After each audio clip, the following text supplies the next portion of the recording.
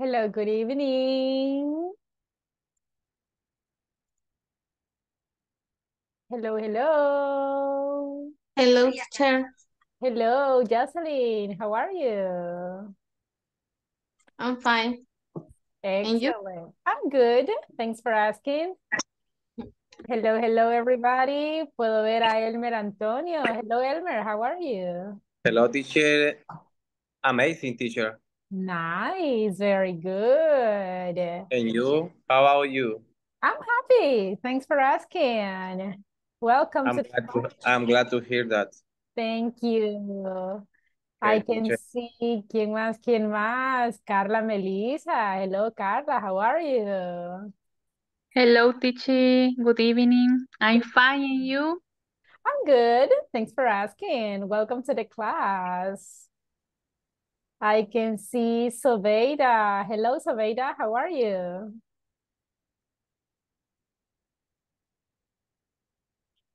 Hello, teacher. How are I you? fine. I fine. Excellent. ¿Qué tal el weekend? Bien. Good. Nice. Very good.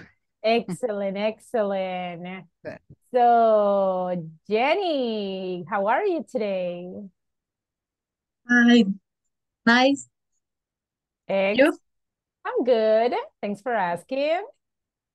And who else? Kevin. Hello, Kevin. How are you tonight? Hello, teacher. How was the weekend? Ah, silent. Oh, Ocupado. really? Oh my gosh. Okay. Well, everybody, welcome. Welcome to the class. Qué bueno verlos. Y gracias a los que ya tienen la camarita encendida. Very good. Okay. ¿Cómo estuvieron en el fin de semana? ¿Descansaron? Yes? No? A little bit? Yes. 50-50. 50-50? Okay. Okay, Jocelyn, did you rest? ¿Descansó? Yes. Ah, good. Mucho. Ah, that's good. That's excellent. Okay, well, bienvenidos, everybody. It's Monday. Así que espero que hayan descansado durante el fin de semana, right?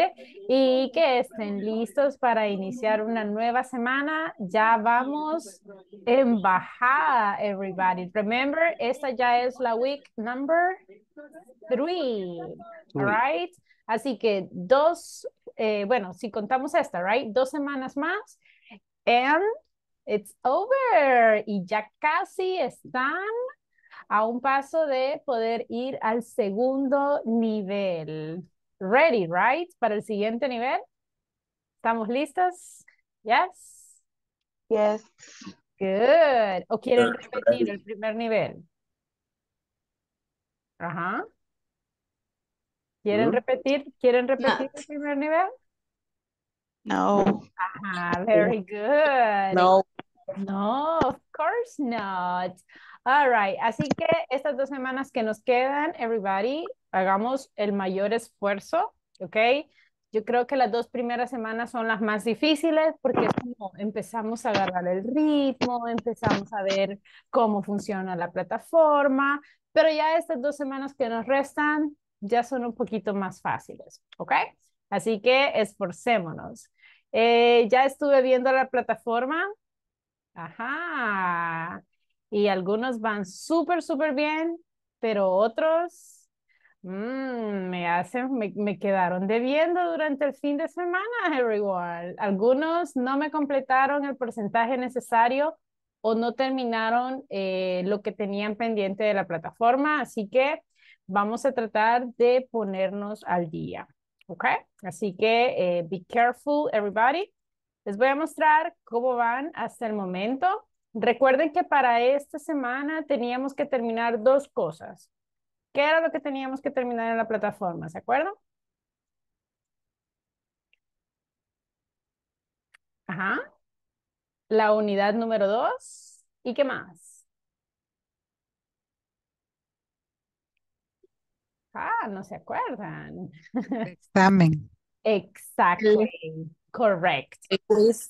Exactly. Así que les voy a mostrar ahorita cómo van. Can you see the platform?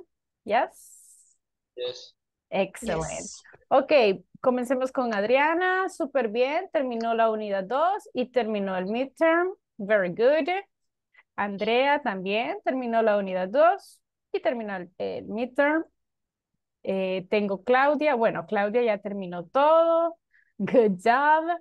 Daniel ya terminó todo, así que no worries. Excellent. Elmer Alexander terminó la unidad 2 y también terminó el midterm. Very good. Elmer Antonio también terminó la unidad 2, terminó el midterm. Perfect. Eric también está al día, terminó la unidad 2 y el midterm. So far, so good. Excellent. Over here tengo a Jenny. Jenny ya terminó todo. Good job. Excellent. Tengo a Jocelyn, está al día. Super good. Terminó la unidad, terminó el examen. Very good. Al igual que José Antonio, vamos al día. Good. Carla Melissa también va al día con el examen, con la unidad 2. Casey también está al día, completó lo necesario. Good. Kevin también está al día, así que very good, very good. Vamos a ver por acá, hasta acá están al día. Los demás les hace falta, everybody. Así que los que estamos pendientes, tengo 3 personas de este lado que están pendientes con la unidad 2 y con el examen. Ahora, por acá tenemos Meili, ya terminó. Excellent, very good job. Tengo a Mónica. Mónica, veamos. Yes, Mónica está al día, terminó la unidad 2, terminó el midterm, very good. Tengo a Rosa del Carmen. Rosa del Carmen ya terminó todas las unidades, that's excellent. Sin embargo, estamos pendientes con el midterm, ¿ok? Así que me complete el midterm, please. Sobeida, estamos al día, very good. Unidad 2, midterm, excellent. Teresa, ya completó todo, good. Y William, completamente al día, ya terminó la unidad 2, de hecho ya avanzó con la unidad 3 y ya completó el midterm. Así que, so far so good, la mayoría va súper bien, la mayoría va al día con respecto a la plataforma. Así que los que estamos pendientes, please, necesitamos terminar la unidad 2 y el midterm lo más pronto posible. Recuerden que este día iniciamos la unidad número 3, ¿ok? Entonces, si no hemos completado la unidad 2, ahí se nos va acumulando el trabajo, everyone, ¿ok? Se nos va acumulando el trabajo y después estamos a última hora queriendo completar todo y ahí sí se nos va a hacer más difícil, ¿ok? Así que, please, tratemos de completar el trabajo, tratemos de completar los ejercicios. Si tienen dudas con respecto a un ejercicio, tell me, entre todos nos podemos ir ayudando, ¿ok? Pero sí necesito que avancen lo más posible. ¿Preguntas hasta acá con respecto a la plataforma? Anyone? No questions? ¿Seguros? Yes. Okay, very good. Well, si no tienen questions, vamos a iniciar. ¿Se acuerdan cuál fue el tema que vimos en nuestra última clase?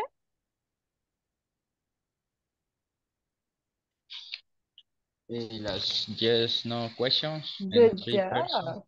Good job. Excellent. Estuvimos viendo las yes, no questions, right? Y estuvimos viendo, como dice su classmate, las yes, no questions in third person. Good. Hoy vamos a continuar siempre practicando questions, pero le vamos a agregar un poquito más. Así que pendientes, please. Now, antes de mostrarles la presentación, les voy a pasar lista, así que when you listen to your names, say present. Adriana Ernestina Contreras. Adriana. Ok. Andrea Mariana García. Okay. Claudia Noemi Cárcamo. Present. Thank you. Daniel Armando Rivera. Present. Thank you. Elmer Alexander Tejada. Bueno, él dijo que es listener. Ok. Elmer Antonio Hernández. Present. Thank you. Eric Alejandro Paul. Present. Thank you. Jenny Raquel Figueroa. Present. Thank you. Jocelyn Geraldine Evangelista. Present. Thank you. José Antonio Gómez. Present. Thank you. José Gustavo Acevedo. Carla Melisa Martínez.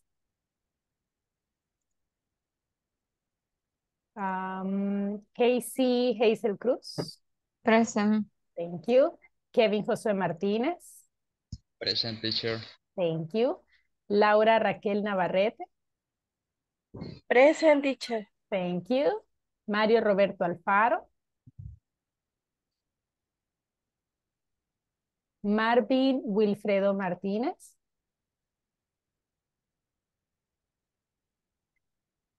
Marvin Wilfredo Martínez. Okay. Meili Eunice Reyes. Present. Thank you. Mónica Elisa Chacón. Rosa del Carmen Rojas. Present, teacher. Thank you. Sobeida de la Cruz Méndez. Present, teacher. Thank you. Susana Beatriz Vázquez. Teresa de Jesús García. Present, teacher. Thank you. Teresa, si me hace el favor, please, de colocar su nombre completo en el perfil de Zoom. Si no, no le van a contar los minutos. Okay. And William. Teacher. Okay. William Alonso Rubio. Present. Excellent. Teacher, Hello. I'm here. Soy Mónica, pero me sacó en Mónica. el momento que iba a decir present. It's okay, no worries. Ahorita le coloco Okay. la asistencia. Okay, thanks. Okay, you're welcome. ¿Hay alguien más a quien no haya mencionado o que no escuchó su nombre? No? Okay, very good. Okay, everybody, let's start. Today, again, vamos a tener a lot of practice, as always. Así que espero que todos estén listos para participar, okay? Please. Let me share the presentation. Okay, can you see the presentation, everybody? Yes, teacher. Yes. Excellent. So today Yes. is October 2nd. And this is the week number 3. So today we start the unit number 3. So this is the topic, information, questions, and answers. So en la clase anterior estuvimos viendo las yes, no questions. Hoy vamos a estudiar las information questions. Okay?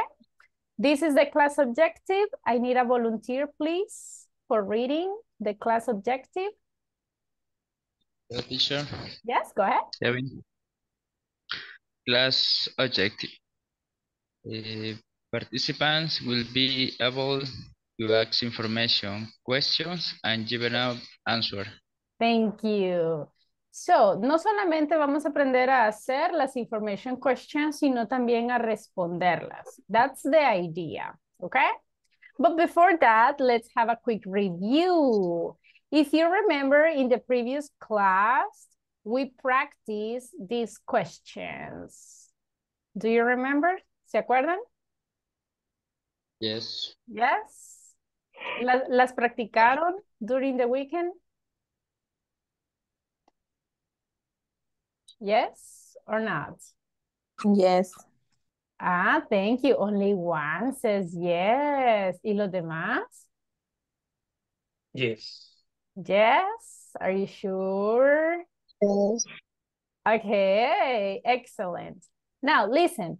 Les voy a dar 5 minutos. 5 minutos para que ustedes practiquen estas preguntas con sus classmates. y luego los voy a ir entrevistando, ¿ok? Vamos a hacer de cuenta que es como una entrevista de trabajo, ¿ok? Y si ustedes contestan bien las preguntas, ustedes obtienen el trabajo, ¿ok? Así que, let me send the questions. Give me a second.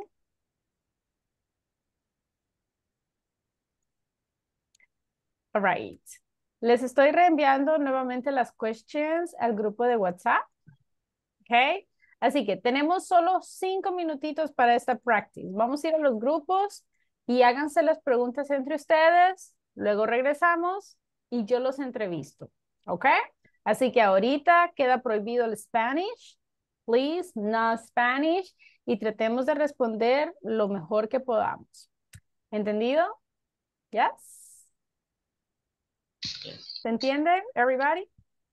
Yes. Yes. Good. Okay, let's go. Vamos a entrar a los breakup rooms en este momento, please. Acepten la invitación and let's go to work.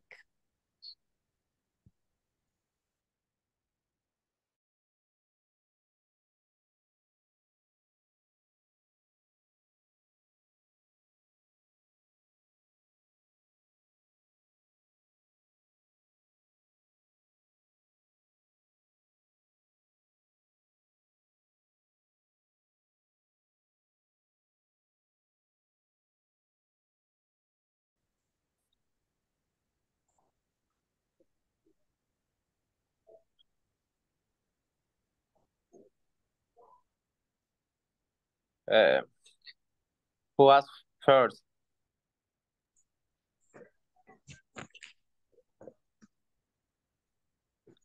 Um, what do you do in the morning? I wake up at 5 a.m. Okay, you wake up at 5. Okay, what is your occupation? I am an assistant accounting. Assistant accounting. Spell your last name. C-R-U-C. Cruz, ¿verdad? Yes. What do you do in your job? I see incoming and expense. Okay. What activity don't you do in your job? I don't know see inventory. I don't see inventory. What does your mother do in the afternoon? She watches TV. She watches TV. Okay. Could you ask to the other classmate?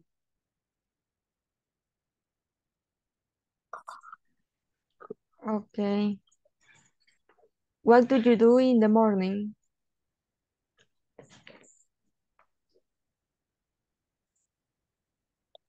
I do exercise at 7 a.m.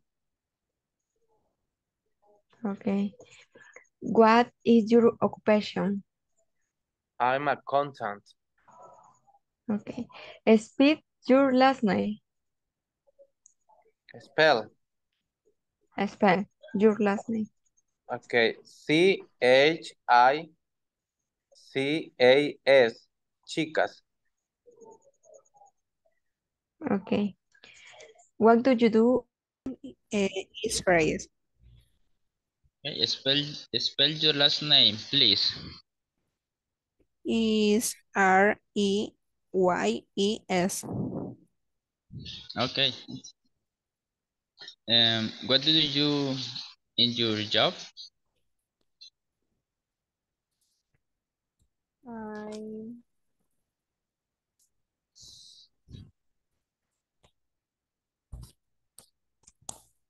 I send emails.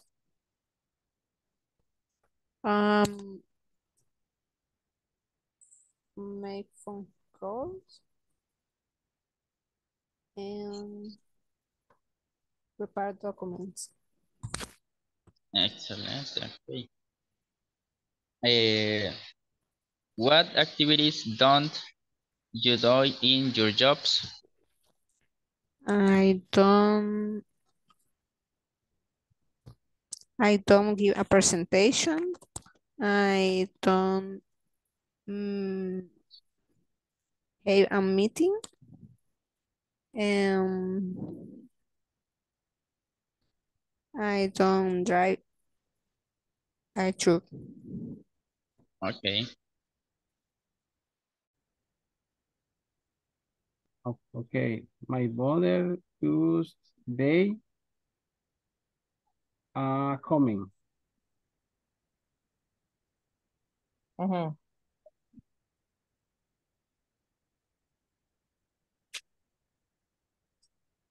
Esas últimas dos no las tenía. Ok. Si gusta, me pregunta a mí. Okay, perfecto. Ahorita. What do you do in the morning?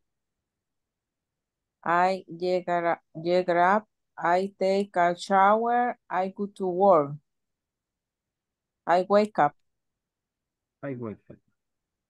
What's your occupation? I am marketing. Okay. Spell your last name.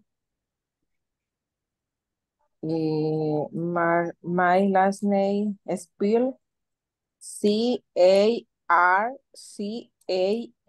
Carcamo. Okay. What do you do in your house? I make phone calls.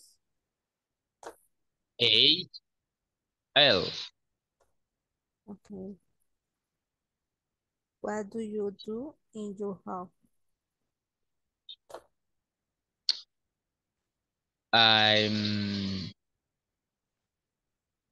First, I clean the garage, assemble engines, finishing, I test truck. Okay. What activities don't you do in your house?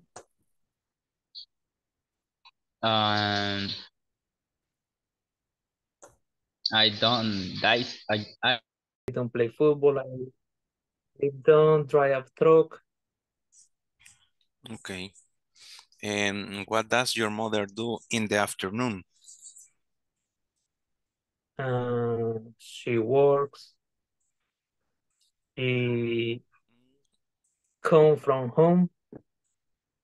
And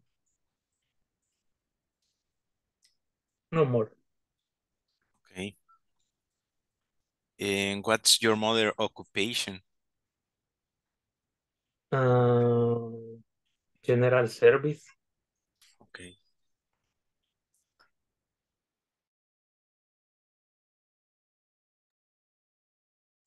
Hello, hello.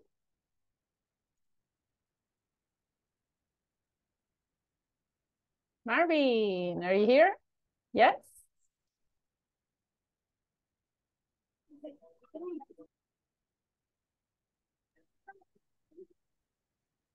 Hi, teacher. Oh, Laura, you are sick, right? Yes, I'm teacher. sorry, yeah, no worries. Marvin, can you hear me? Microphone, Marvin, su micrófono está apagado.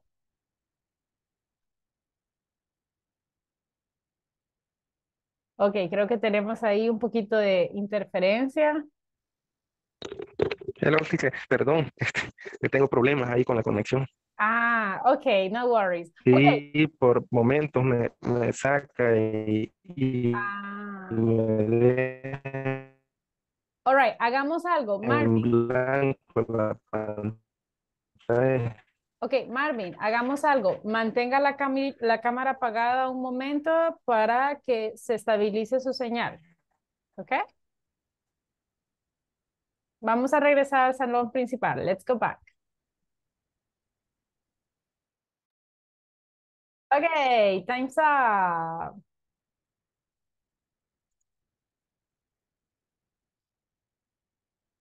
Time's up, time's up. Teacher, Yes? how do you pronounce job? Like this, job. Job. Mhm. With O or with Oh. with It's like, oh, job. Well, Job. job. Es como así, solo que en lugar de la J, hacemos un Ajá. sonido de J. Es como que Okay. como que si dijéramos yo, pero le ponemos Es una B al final. Job. Job. Job. Just like that. Okay, thank you so much. You're welcome. Okay, everybody, how was the practice? Easy? Yes. Difficult? Easy, teacher. Teacher. Nice.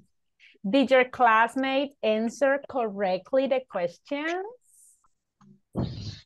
Yes? Yes, Yes. teacher. Yes. Okay. Did your classmates speak in Spanish?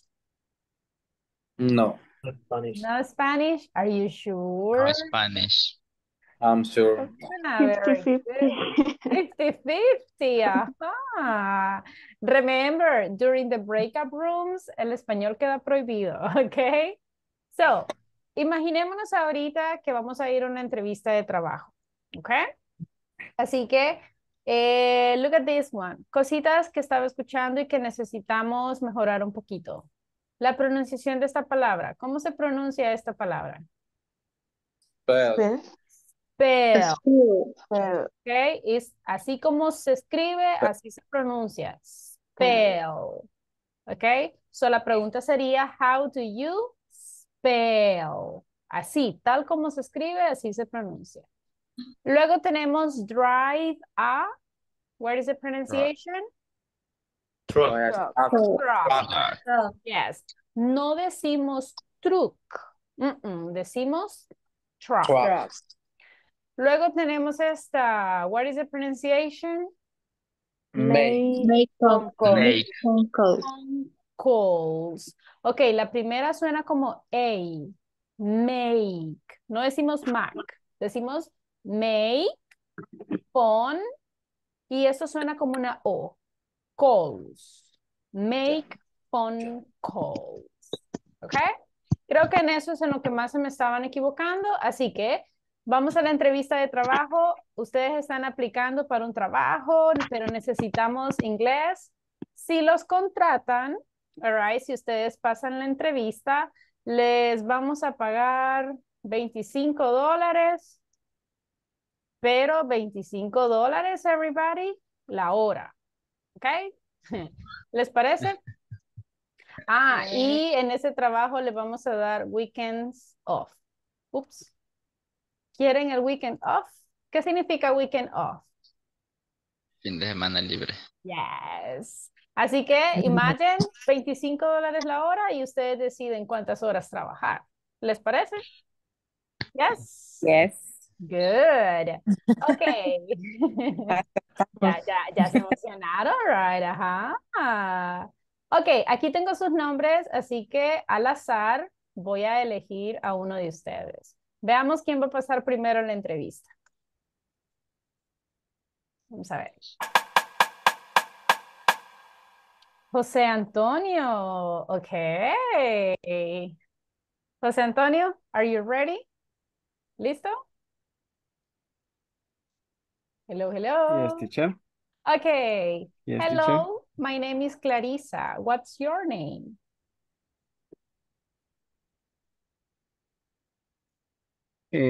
My name is José Antonio José Antonio. Gómez Guzmán. Ah, okay. How do you spell Guzmán?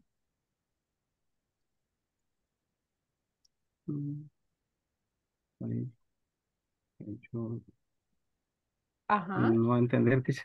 Oh, how do you No spell ente- Guzmán? Spell Guzmán. Del Guzmán. Ujú.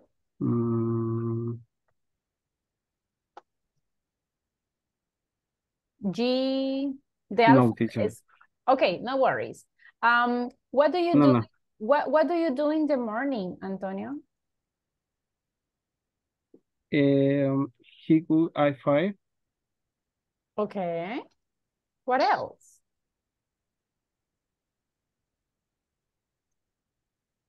Ajá. Only that? No. But, Okay, no excuse me? worries. No worries. What is your occupation? I am architect. That's good. And tell me, what do you do in your job?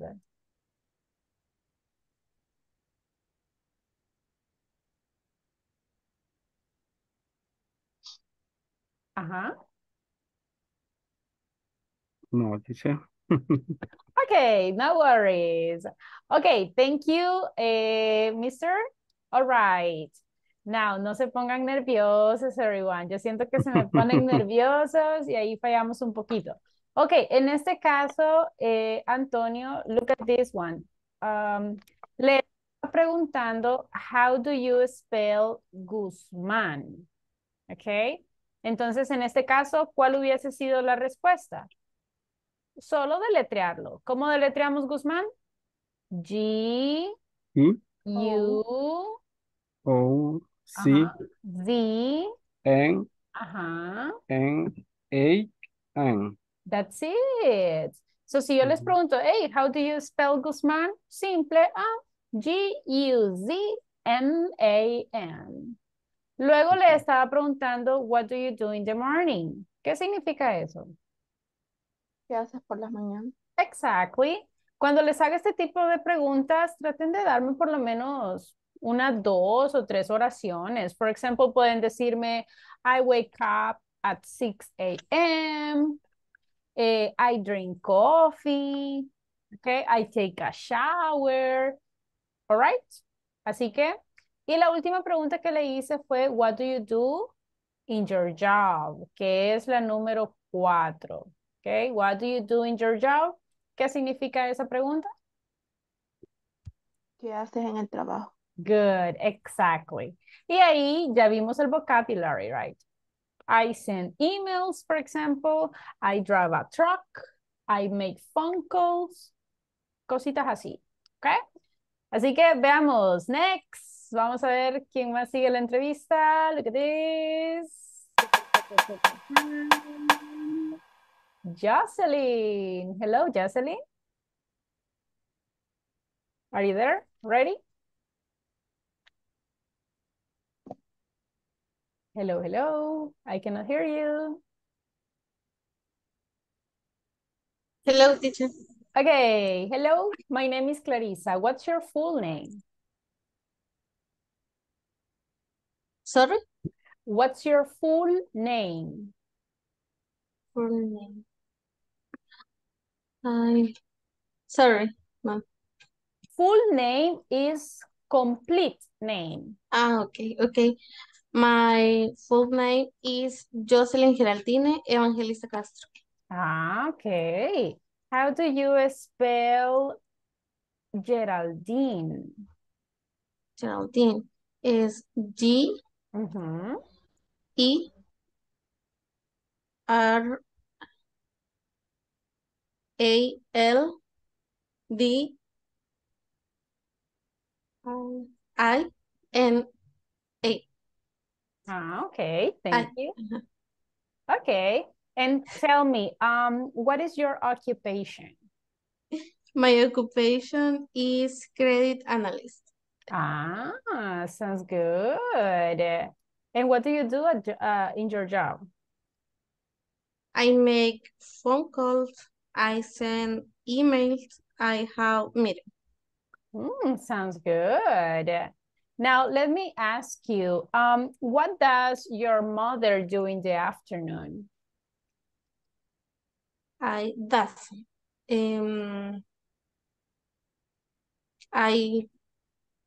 take a coffee. Okay, but listen to the question. The question is, what does your mother do in the afternoon?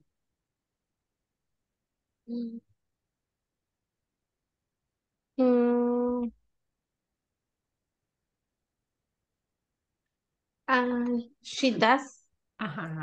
She does take a coffee. Okay.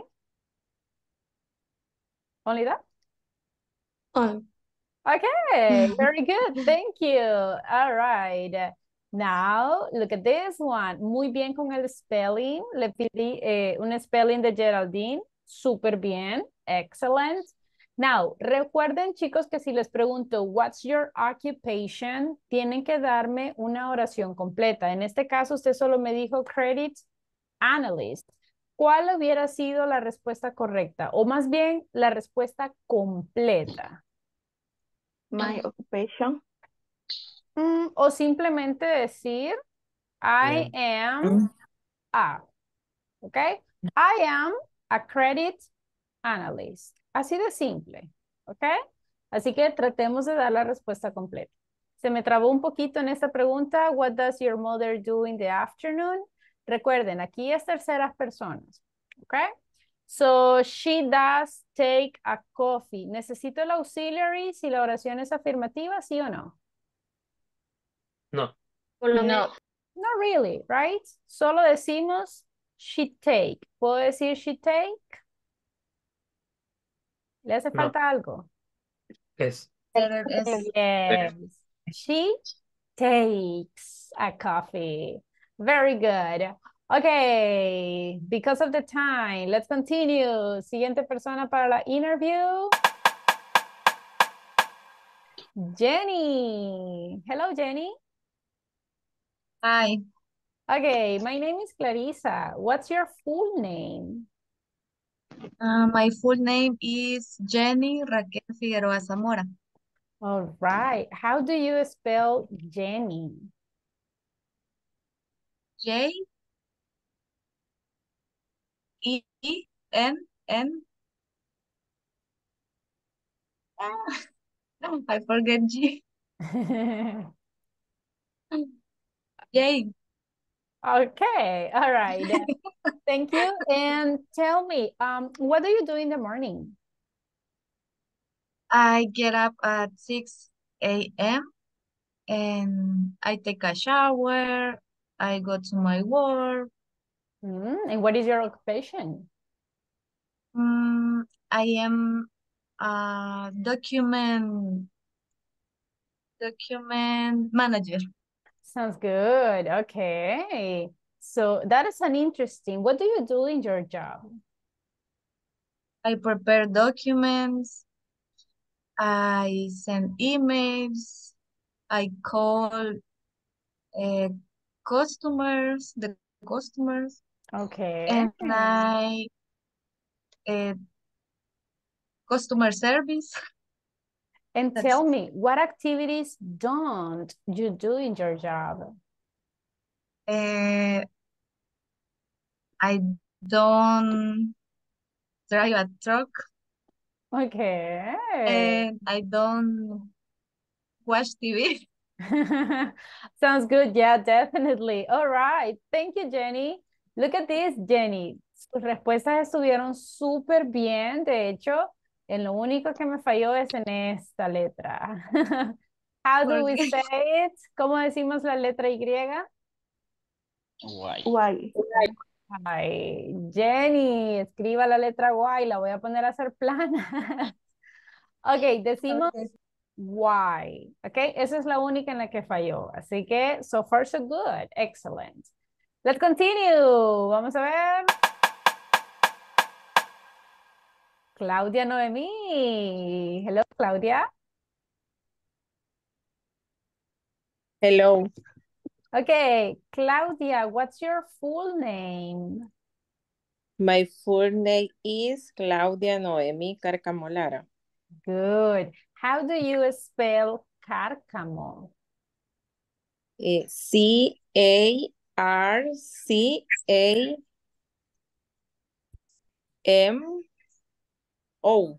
All right, thank you.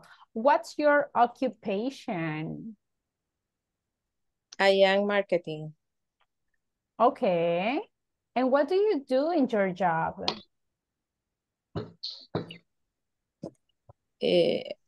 I make phone calls.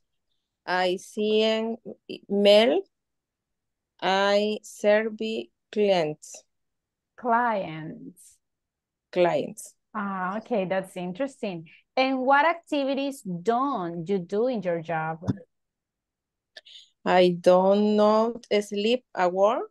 Ah, definitely. Uh-huh. I don't speak in English. Mm-hmm. I don't know give a presentation.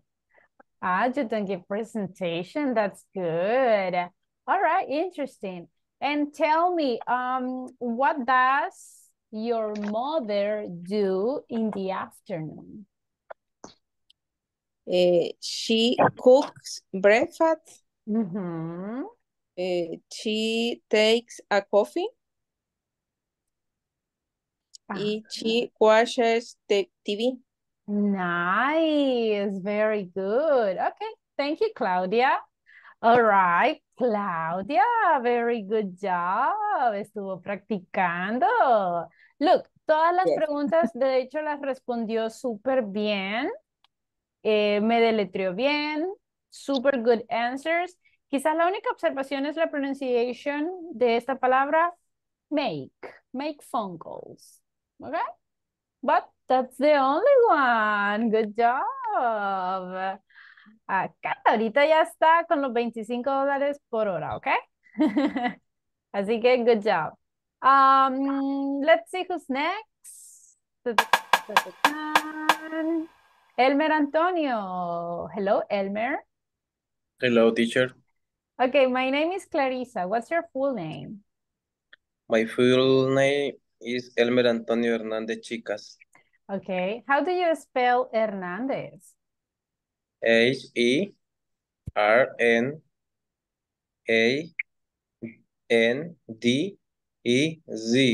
Okay, sounds good. What's your occupation? I am accountant. Ah, interesting. What do you do in your job? I prepare reports. Okay. I prepare book for taxes. Interesting. And what activities don't you do in your job? I don't cook in my job. Okay. What else? And I don't clean the floor. Ah, okay. Sounds good. So tell me about your mother. What does your mother do in the afternoon? In the afternoon, my mother cooks dinner. Uh-huh. What else? And clean the kitchen. Clean? Cleans. Ah, okay. Very good. Okay, Elmer, nice job. No tengo observation. Thank you so much. Bien, deletreó súper bien. Solo exageremos un poquito más la S en terceras personas. Okay? Okay. Good. Okay. $25 per hour for you. Really? Okay. Yes, why not? Okay. All right. Because of the time, solo tenemos tiempo para una entrevista más. So, Eric. Hello, Eric. Hello, teacher. All right. My name is Clarissa. What's your full name?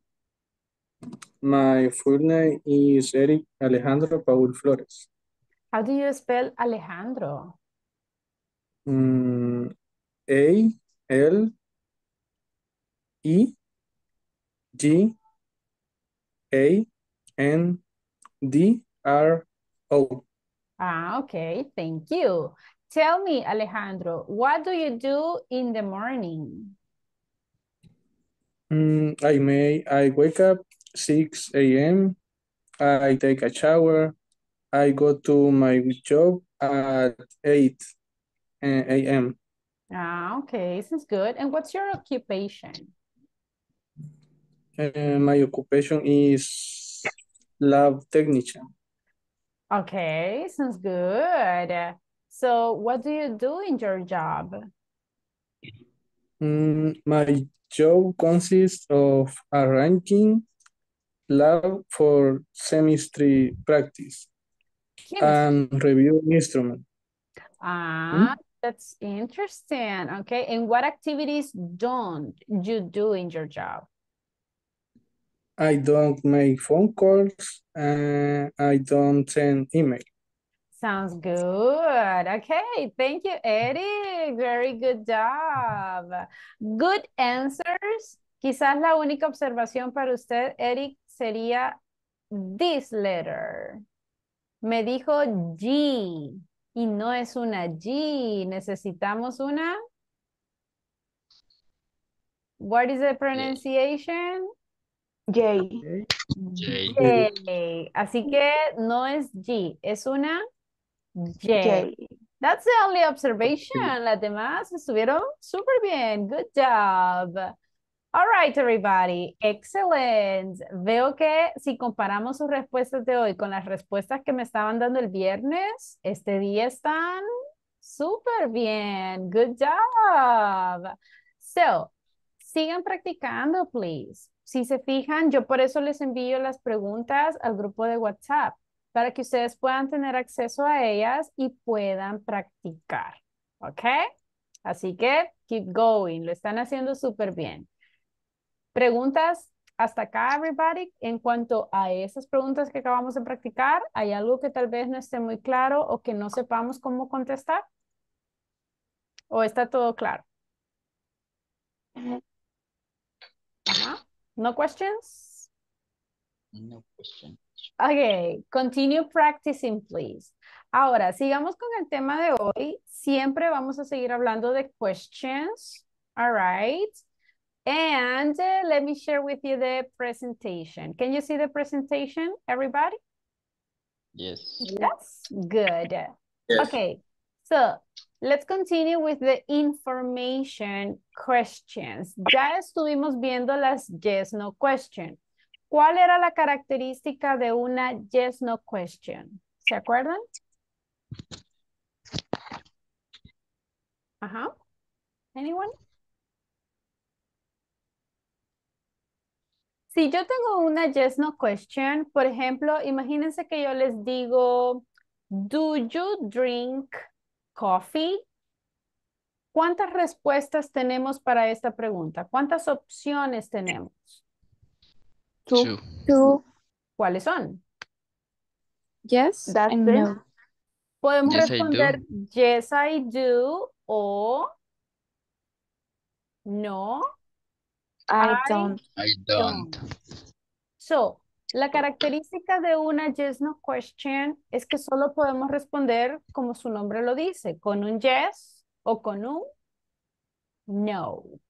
Ahora, las information questions, por otro lado, son las típicas preguntas abiertas. Esas preguntas se pueden responder, con muchos detalles. Por ejemplo, ¿qué tal si en lugar de preguntarles, do you drink coffee? Yo les pregunto, why do you drink coffee? ¿Qué estoy preguntando acá? ¿Por qué te gusta el café? ¿Qué tomas café? ¿Por qué, right? ¿Por qué tomas café? ¿Puedo responder esta pregunta con un yes, I do? ¿Tendría sentido? ¿Por qué tomas café? Sí. ¿Tendría sentido? No. No. All right. Imagínense que yo les pregunto, ¿por qué tomas café? Y ustedes me dicen, no. No tiene sentido, right? Entonces, las information questions no las respondemos con un sí, no las respondemos con un no.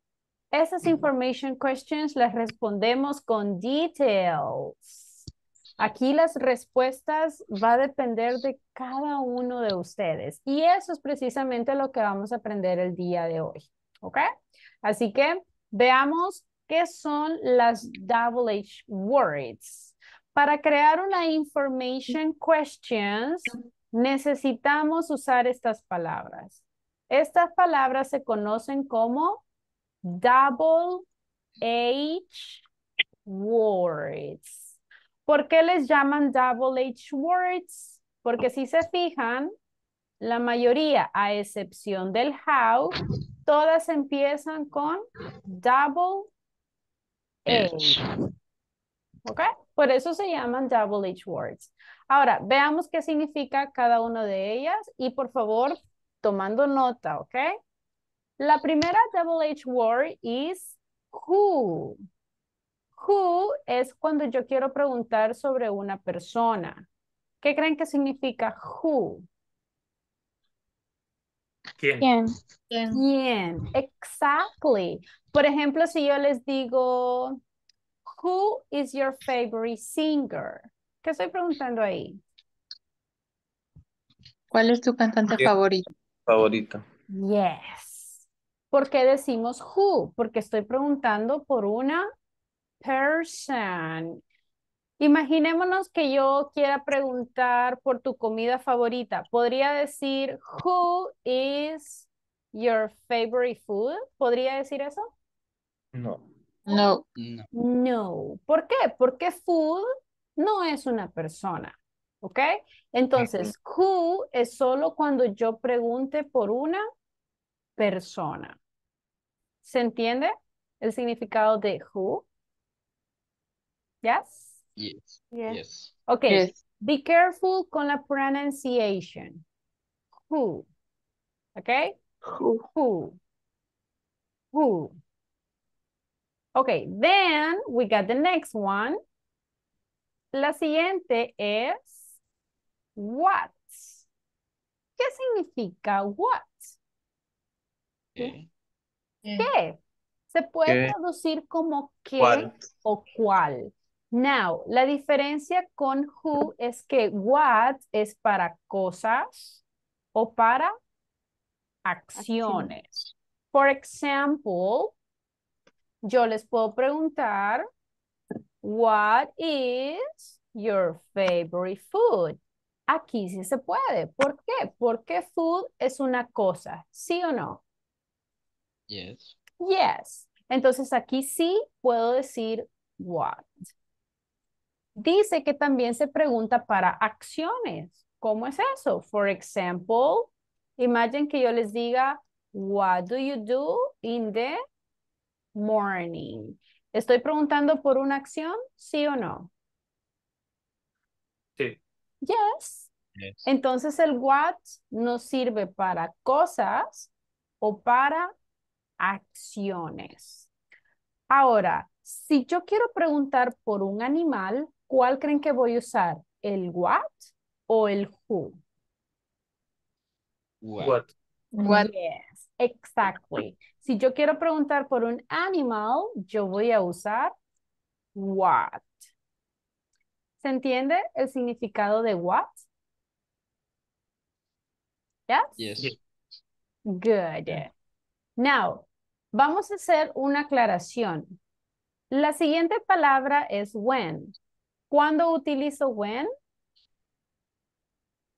Tiempo. Exactly, para un Talking about tiempo. time. Sin embargo, pay attention here. Si yo quiero preguntar qué hora es o a qué horas es un evento, la palabra o la oración específica sería what time. ¿Ok? Ojo, what time es cuando queremos preguntar la hora específica de un evento. Por ejemplo, what time do you wake up? What time is the class? ¿Ok? Aclaro esto porque la siguiente palabra es when. When también es para preguntar por el tiempo. Pero la diferencia es que when, ¿cuál es la traducción? ¿Cuándo? ¿Cuándo? ¿Cuándo? ¿Ok? Por ejemplo, yo les puedo preguntar, y esa es una de las preguntas más comunes con when. When is your Okay. Birthday. birthday? ¿Qué estoy preguntando ahí? ¿Cuándo es tu cumpleaños? Cumpleaños. When is your birthday? También podría preguntarles, por ejemplo, when do you go to sleep? ¿Qué estoy preguntando ahí? ¿Cuándo te vas a dormir? Good. So, esa es la diferencia. Yo les puedo preguntar, when do you go to sleep? O también les puedo preguntar, what time do you go to sleep? La diferencia es que si hacemos la pregunta con what time, es específicamente la hora. Eso es lo que yo estoy preguntando. ¿Se entiende? Yes. En cambio, si yo les pregunto, when do you go to sleep? Ustedes pueden responderme con diferentes tipos de respuesta, no necesariamente con la hora. Ustedes podrían decirme, I go to sleep after the class. ¿Qué estaría diciendo yo ahí? Voy a dormir Voy a luego de dormir clase. después de clase. Exactly, yo me voy a dormir después de la clase. Pero si la pregunta es, what time do you go to sleep? Ahí sí tenemos que responder exactamente con la hora. Por ejemplo, I go to sleep at 11 p.m. Okay? That's the difference. All right, a ver si pusieron atención. Volvamos a la primera. ¿Cuál era la pronunciation? The first one? Who? Who. ¿Para quién usamos who? Who? ¿Quién? Person. For Bien. people. This is for people. Translation? ¿Quién? ¿Quién? Bien. Good job. Next one. Translation. What? ¿Qué? ¿Cuál? ¿Qué o cuál? ¿Para cuándo la usamos? Think Para or una action. acción. Yes. ¿Puedo usarla con animals?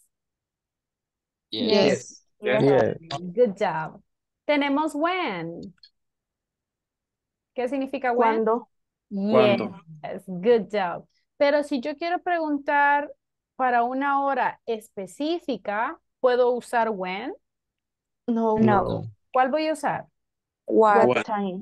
What time? time. Excellent. Okay, let's continue. Después de when tenemos where. Where es para places. Por ejemplo, si yo les pregunto, where do you live? ¿Qué estoy preguntando aquí? Where do you live? ¿Dónde ¿A vives? dónde vives? Traducción de la palabra where. ¿Dónde? ¿Dónde? Good. Entonces, where es para places. ¿Ok? ¿Se Okay. entiende la palabra where? ¿Ya? Yes. Yes. Good. Yes. All right. Then tenemos la siguiente que sería why. Pronunciation. Why. Why? Why. Why es para preguntar sobre reasons, sobre una razón. So, por ejemplo, si yo les digo, why do you study English? ¿Qué estoy preguntando ahí? ¿Por ¿Por qué qué estudias estudias? inglés? ¿Por qué estudias inglés? Entonces, traducción, ¿Por qué? ¿por qué? So, necesito saber una razón del por qué hacen lo que hacen. In this case, cuando hacemos una pregunta con why, siempre respondemos usando because. Y because es el por qué, pero para la respuesta. Por ejemplo, ¿por qué estudian inglés? Porque quiero un mejor trabajo. Entonces diríamos, because I want a A good better job. job. Or because I want a good job. O si yo les pregunto, why are you tired? ¿Qué estoy preguntando ahí? Why are you tired? Porque estamos Estás cansado. cansados. Cansado. ¿Cómo responderíamos? Because. A ver, ¿por qué están cansados? Because very job. Very good. Because my job.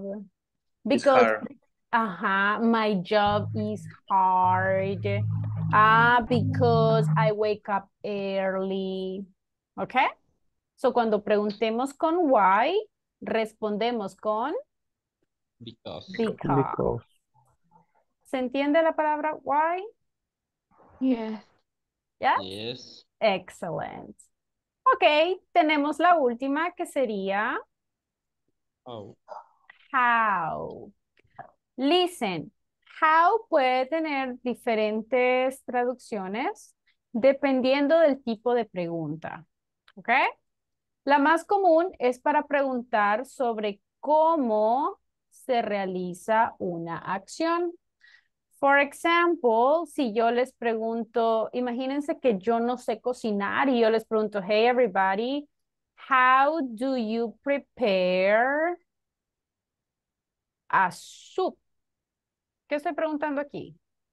¿Cómo se prepara ¿Cómo la se sopa? prepara una sopa? Preparar una sopa. ¿Cómo preparan una sopa? Entonces, yo estoy preguntando sobre el proceso, all right? Entonces, la traducción de how en este escenario, ¿cuál sería? ¿Cómo? ¿Cómo? ¿Cómo? ¿Cómo? Sin embargo, como repito, se puede traducir de diferentes formas dependiendo la question. Imagine que yo les pregunte, how old are you? ¿Qué estoy preguntando ahí? ¿Cuántos años tienes? Ah, entonces veamos. En la primera se traducía ¿cómo? ¿Cómo? Y en la segunda, ¿Cuántos? ¿cuántos? ¿Cuántos años tienes? ¿Ok? So, dependiendo del tipo de pregunta, así puede cambiar su traducción. ¿Entendido? Yes? Yes. All right. Pronunciation, how? How? How? How? All How? right. Yes. How? Ok. ¿Se entienden el significado de las double H words? Teacher, Yes. la Ajá. palabra where, ¿para qué se ocupa, dijo? Where es para lugares. Es para preguntar dónde. ¿Ok? Ok. ¿Alguien más? ¿Preguntas sobre las double H words? Listen, estas no son las únicas. Tenemos más double H words, pero estas son las más comunes. ¿Ok? En los siguientes niveles ustedes van a ir aprendiendo poquito a poco las demás, pero ahorita estas son las básicas, así que hay que aprendernos estas double H words. ¿Ya las copiaron? Yes. Yes. Everybody, ¿las copiaron? ¿Todos? Yes. Yeah? Yes. Yes. Good. Yes. Excellent. All right. So let's continue. Hagamos una pequeña practice. Les voy a mostrar diferentes preguntas y tratemos de averiguar cuál sería la mejor double H word. All right. For example, en la primera dice, what is this? Veamos la respuesta. It's a teddy bird. ¿Qué significa teddy bird? Oso de peluche. Oso de peluche. Exactly. Entonces, ¿cuál es la pregunta? What is this? ¿Qué es eso? ¿Qué es esto? ¿Qué es ¿Qué es eso? esto? Right? Look at the next one. Ta ta ta ta ta is his birthday. When? Ah, what is the correct one? When. When. ¿Qué estoy preguntando ahí? ¿Cuándo? ¿Cuándo es tu Yes. cumpleaños? ¿Y cuál es la respuesta? Is It's on 30? March. no. In this case, esta respuesta no está correcta, right? Aquí tendríamos que colocar un TH. TH. Ahora, ¿pero por qué me gusta esa respuesta? Cuando ustedes les pregunten, all right, su cumpleaños, ¿cómo responderíamos? Lo más correcto y lo más común sería decir it's on. Primero vamos a decir el mes y después vamos a decir el día. Por ejemplo, si su cumpleaños fuera hoy, ¿cómo diríamos? Ah, my birthday is on. ¿En qué mes estamos? October. October. ¿Y el día? Second. Two. Good. Pero no vamos a decir to. Decimos Second. second. A ver, ¿y Second. ustedes, everybody? When is your birthday?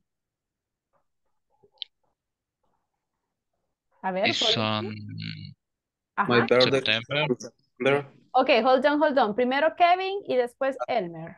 Go ahead. My birthday is on September 20. September 20th, okay. Congratulations. Casi que acaba de ser, right? Very good. Okay, Elmer, when is your birthday? My birthday is on September 16. 16. Yes. Ah, very good. ¿Alguien más? When is your birthday?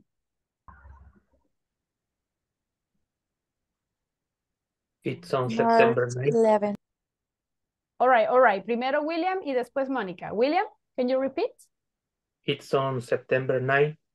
September, oh my gosh, tenemos varios de septiembre. Oh my goodness, debimos hacer una sola fiesta, right? Monica, how about you? When is your birthday? March 11. Ah, very good. March 11th. Very good. So look, más adelante vamos a ver esto del por qué le estoy agregando un TH y algunos una ND. Eso lo vamos a ver más adelante, don't worry. Lo que tienen que aprenderse es cuando decimos la fecha de cumpleaños o cualquier fecha en general, en inglés primero se escribe el mes y después el día. ¿Entendido? Yes? Yes. Good. Okay, let's continue. Ahora, is her house? Her house is near the bank. What is the question? Where? Very good. Where? Traducción, please. Where is her house? ¿Dónde? ¿Dónde está su? Tu casa. Good job. Excellent.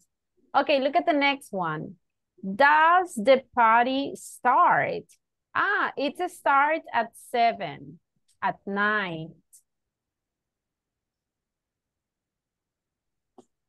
What? When? Okay, When what does the or party when? start? In this case, podríamos usar ambas. Podríamos decir when does the party start? O podríamos decir what Does the party start? time? Okay? What When time? o what time. Siguiente, look at the next one. Dice, time is it now? What? Very good. What time is it now? ¿Puedo decir when? When time is it now? No. Never. Okay, pretty good. Okay, then it says, is she? Who? She's my sister. Who? Who? ¿Qué estoy preguntando aquí? ¿Quién? ¿Quién es ella? Right? ¿Y cuál es la respuesta? Ella es mi hermana. Mayor. Good job. Excellent. Next, it says, is she crying? Because she is sad. Why? Very good. Why? Why is she crying? Because she is sad. Next one. All are he. Okay, in this case, I'm sorry, por este ejercicio no lo hice yo, okay, aclaro. In this case no tendría que ser are, tendría que ser is. So, how old is he? Okay. All right, ¿qué estoy preguntando ahí? ¿Cuántos años tiene? Good. So, la traducción sería ¿cuántos o cómo? ¿Cuántos? ¿Cuántos? So, how old is he? He is 28 years old. Then, next question. Look at this. Tenemos, is Mr. Tony? Mr. Tony is his father. ¿Qué estoy preguntando ahí? Who? Who is Mr. Tony? Traducción, please. Yes. ¿Quién es el señor Tony? Yes, exactly. And the last one, Do you buy this car? Because it's not expensive. Why? Yeah. Why? Remember, aquí estamos preguntando por una reason y respondemos con because. ¿Se entiende, everybody, las double H words? Yes. Yes. Good. All right, ahora que ya sabemos el significado de las double H words, veamos la estructura. ¿Ok? Para hacer una double H question o una information question, lo primero que necesito es una double H word.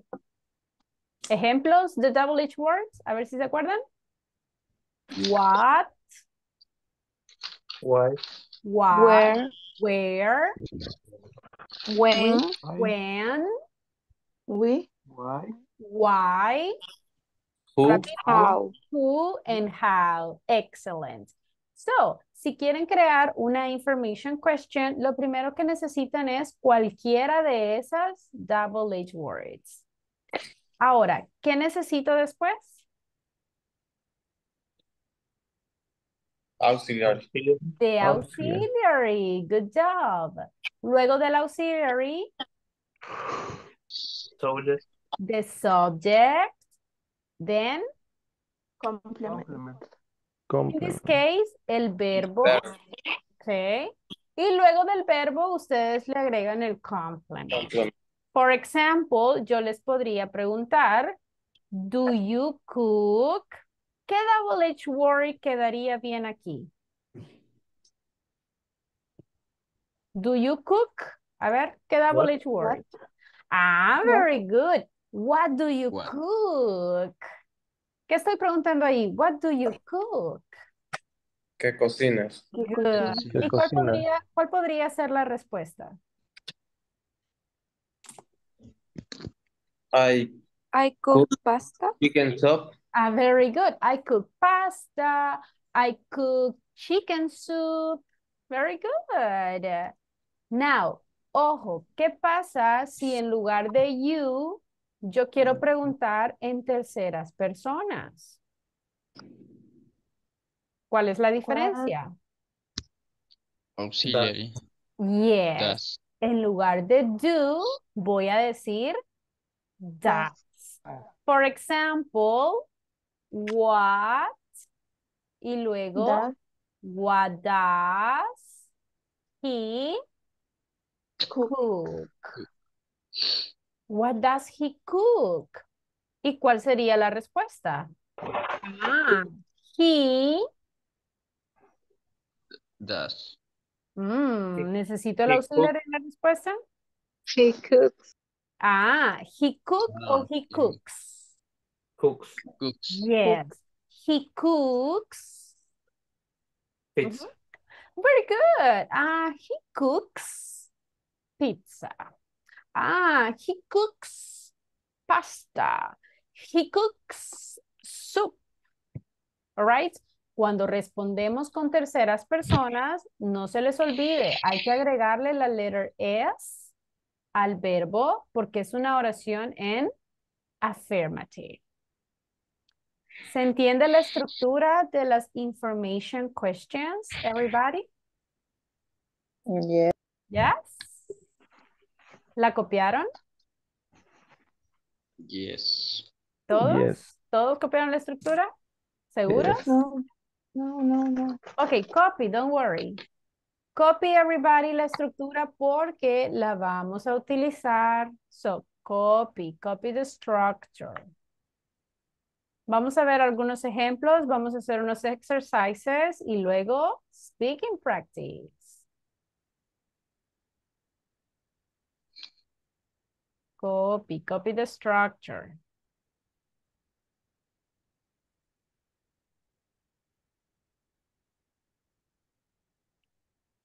Let me know when you finish.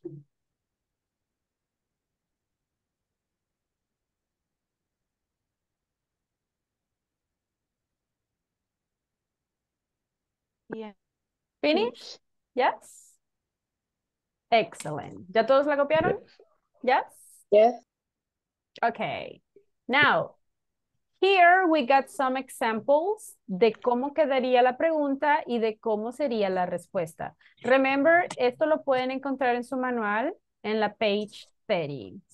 So look at the first sentence. What do you do? ¿Qué estoy preguntando aquí? What do you do? ¿Qué estás ¿Qué haciendo? haces tú? En este caso sería como, ¿qué ¿Qué haces? hace? Right?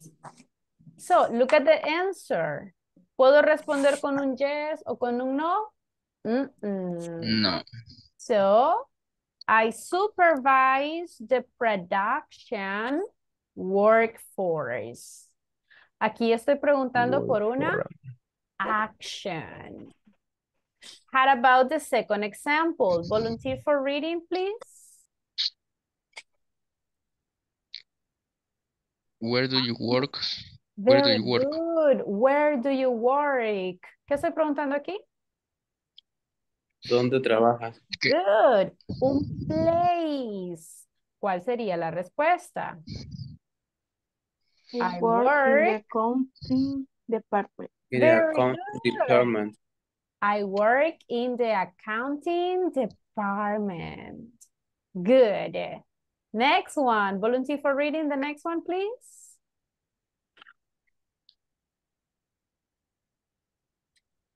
Only one? When do we go to meetings? Good job. When. ¿Qué dijimos que era when? ¿Cuándo? ¿Cuándo? ¿Cuándo? ¿Cuándo? ¿Cuál es la pregunta? When do we go to meetings? ¿Cuándo haces reuniones? ¿Cuándo vamos a la Reunión. reunión? Okay. In this case, ¿cuándo es la reunión? We go to meetings 2 times a week. ¿Qué significa eso? 2 veces por semana. Good Semana. job. Exactly. Then, volunteer for reading the next example. Ajá. How do they plan the marketing? Very good. ¿Cuál es la traducción aquí de how? ¿Sería cómo o cuándo? O cuánto. I'm sorry. What do you think? ¿Cuándo? ¿Cuánto planean el marketing? Do you think? ¿Cuánto? ¿Como cuántos años tienes? ¿Cuándo? Ah, pero ¿cuándo significa when? En este caso estoy usando how. ¿Cuál? ¿Cómo? Ah, ¿Cómo? remember que how tiene 2 traducciones. Se traduce como o se traduce cuánto o cuántos. En esta oración, ¿cuál sería la mejor opción? ¿Cómo? ¿Cómo? ¿Cómo planean el marketing? ¿Cómo lo hacen? Ah, they investigate the customers' needs. Y la última, vemos cuando queremos preguntar por una hora específica. What time do you take breakfast? I take breakfast. ¿A qué horas? At 8 a.m. Good. So, si se fijan, en todas las preguntas seguimos la misma estructura. Double word. ¿Qué necesito después? Auxiliary. Auxiliary. Luego del auxiliary, ¿qué necesito? Subject. The subject.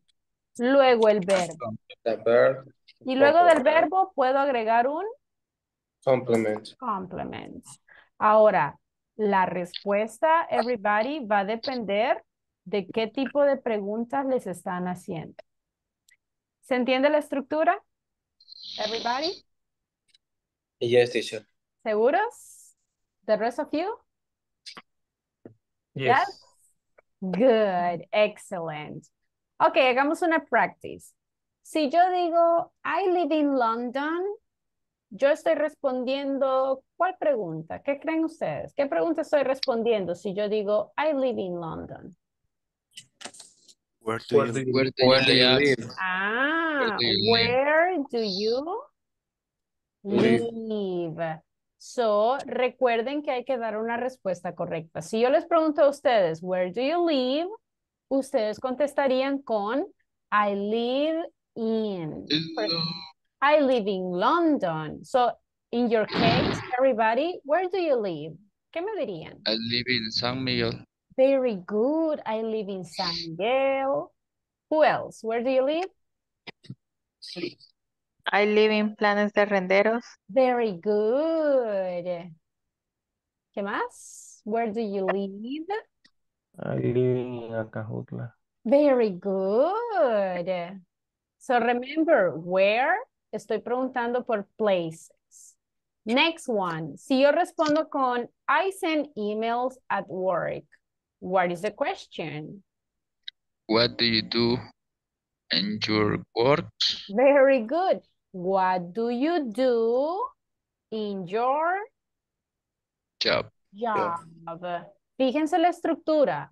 Double H word, auxiliary, subject, verb, y luego el Complement. complement.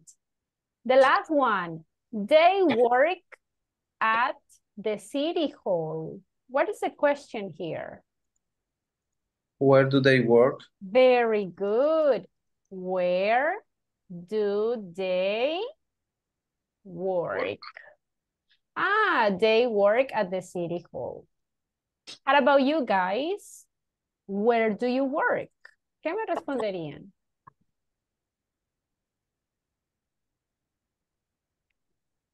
Where do you work?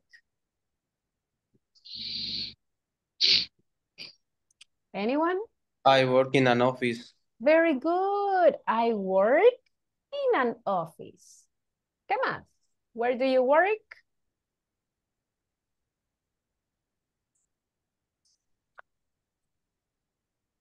Oh my gosh. Answers. Let's participate, everybody. No? Remember, aquí podemos decir en general. Por ejemplo, ustedes, si ustedes viven en Santa Ana, pero trabajan en Sonsonate, ustedes podrían decir, I work in Sonsonate. O podrían decir el nombre específico de la compañía. I work at Seaman, for example. O si trabajan en un banco, I work in a bank. Si trabajan en una escuela, I work in the school. Si es en un hospital, ¿cómo diríamos? I work In a hospital. in a hospital. Exactly. Okay? So, let's continue practicing. In this moment, listening practice. Les voy a colocar un audio y van a escuchar questions. Necesito que ustedes escriban las preguntas que ustedes escuchen. ¿Se entiende la activity? Yes? Yes. Excellent. Yeah. All right. Todos, su cuadernito listo, please. Going to play the audio. Son 8 preguntas. Okay? 8 questions. Si no logran escribir la primera, dejen el espacio y sigan con la siguiente. Right? Pregunta que no logren escribir, dejen el espacio y sigan con la siguiente question. All right. Los apagados, please, everybody. Si no logran escuchar el audio, me avisan, please. Okay? Here we go. Pay attention. Where do you work? Cada pregunta la voy a ir repitiendo 3 veces, ¿ok? Ya puse la número 1, vamos a repetirla 2 veces. Where do you work? Where do you work? What do you do in your free time?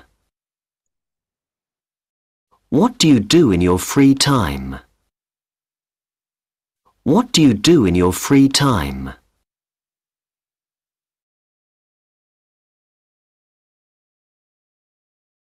What time do you go to work? What time do you go to work? What time do you go to work?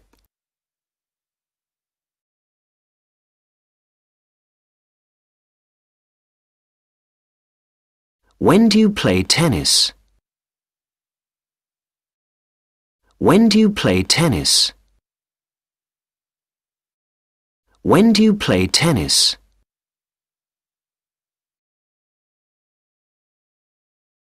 Where do you do karate?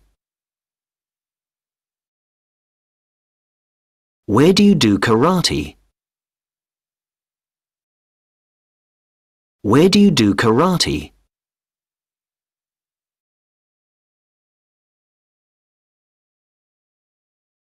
What do you have for lunch? What do you have for lunch? What do you have for lunch? What do you do? What do you do? What do you do? Where do you live? Where do you live? Where do you live? Would you listen to the audio, everybody? Yes? Yes, teacher. Yes. Did you copy all the questions? 50-50 or all of them? 50-50. Okay, let's do something. Les voy a colocar el audio otra vez. All right. Así que, escribiendo la question. Lo que voy a hacer es que les voy a colocar el audio una vez. Les voy a dar tiempo para que lo escriban. Y luego les coloco el audio una segunda vez para que confirmen. ¿Ok? Micrófonos, please. Okay. Microphones off. Let's start. Number 1. Where do you work?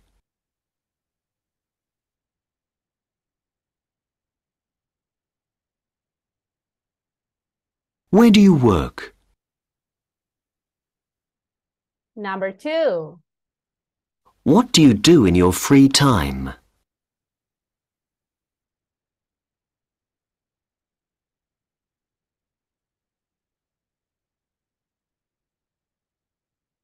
What do you do in your free time? Number 3. What time do you go to work?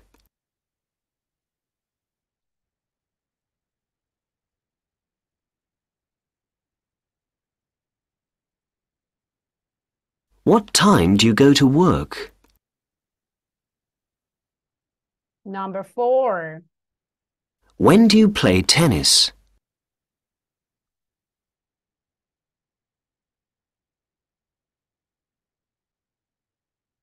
When do you play tennis?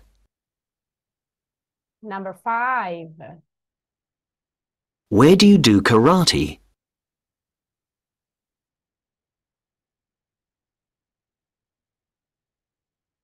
Where do you do karate? Number 6. What do you have for lunch?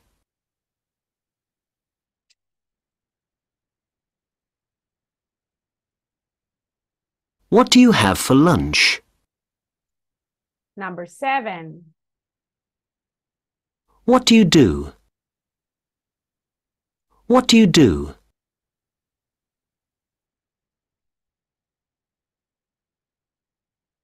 And the last one, number 8. Where do you live?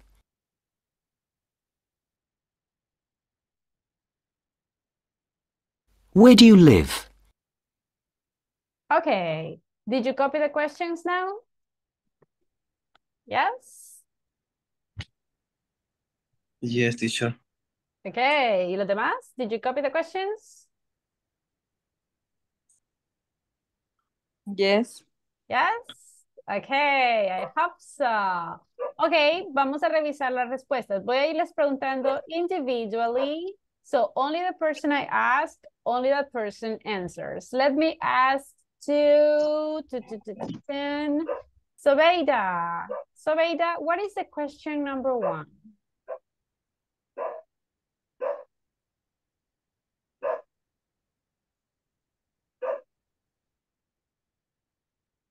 Hello? Sobeida, I cannot hear you. ¿Me escucha? Yes, Pues I sí, can hear ok, you. Yes. ok.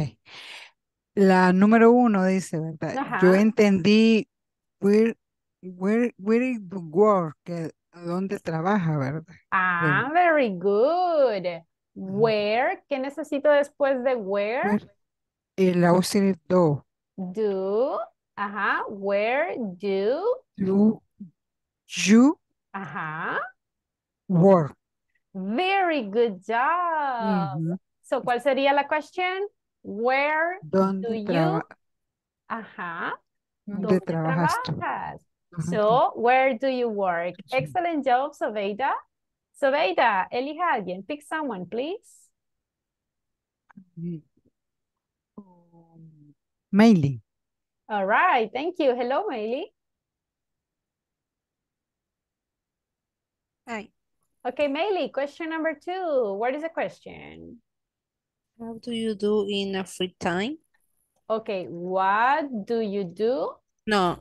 How? How Okay. How do you do? in a free time? Okay, in a free time. Like this? Yes. Okay, everybody, do you agree? I disagree. Why? I heard what do you do in your free time? Ah, everybody, ¿qué opinan ustedes? How or what? What? Yes, de hecho, la respuesta es what do you do in, como su classmate Your- dijo, in your free time. ¿Y qué estoy preguntando aquí, everybody? Exactly. So imagine que yo les pregunte a ustedes, hey, what do you do in your free time? ¿Qué me dirían? I play video games. Very good. I play video games. ¿Y los demás? Watch TV. I watch TV. ¿Qué más? What do you do in your free time?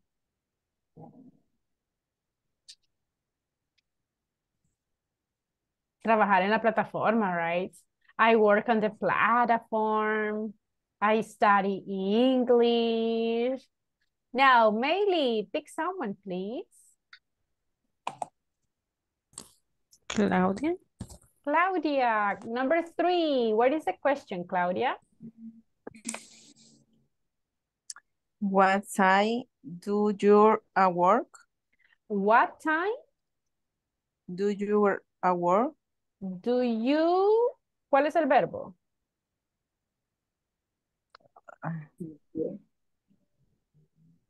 Do you... Solo le hace falta el verbo porque at work está correcto. Solo hace falta el verbo acá. ¿Cuál sería el verbo, everybody? Go. Yes, very good. So, Work. what time do you go?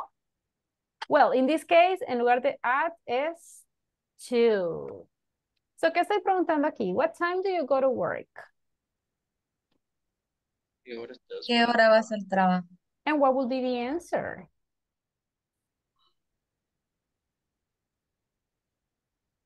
Everybody, what time do you go to work? I go to work at 9 a.m. Very good. At 9 a.m. ¿Y los demás? At 8:30. At 8:30. Very good. Claudia, pick someone, please.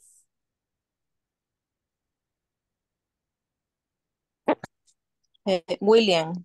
All right, William. Question number 4, please. Pero es que no lo alcancé a escribir, no sé si puede poner el audio. Okay. Es que no me pinta la visera ahorita. Okay, go ahead. Listen. When do you play tennis? When do you play tennis? What is the question? When do you play tennis? When, oops, do you play tennis? Everybody, is that correct? Yes. Yes. When, ¿qué significa when? Cuando. Good job. When do you play tennis? Do you play tennis, everybody? I don't play tennis. Okay, ¿y los demás? Do you play tennis? No. No? Okay. William, pick someone, please. Casey. Casey, question number 5. What is the question?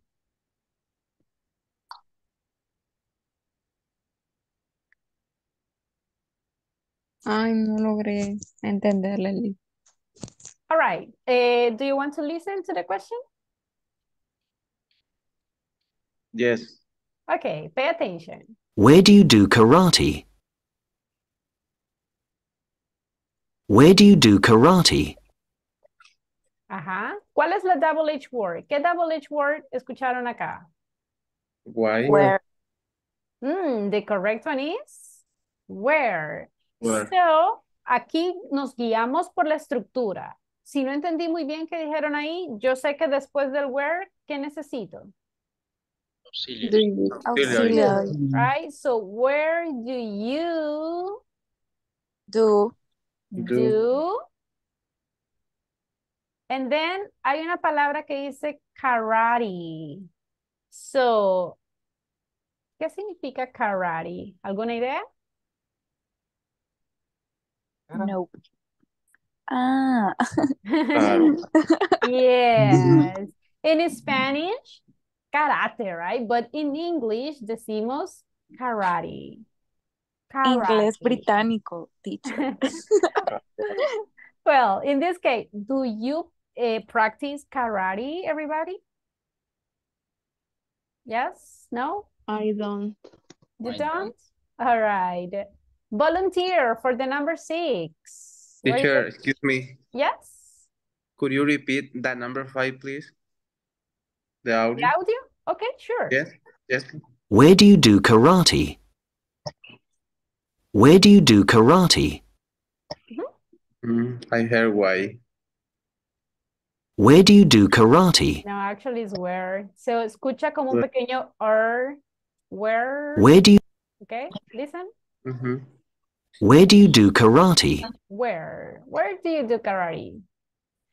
All right? I got it. Yes. Good. Number 6, volunteer for the number 6. What do you have a lunch? What do you Have a lunch? have a lunch? Do you agree, everybody? Yes. No. I heard for a lunch. Or Or. Listen. What do you have for lunch? Good job. So, what is the question here? What do you have for? That's the only preposition, okay? What do you have for lunch? Si yo les hago esa pregunta, ¿cómo me responderían? What do you have for lunch? A ver. I have meat. Very good. I have meat. ¿Y los demás? What do you have for lunch? Sandwich. Very good. I have a sandwich.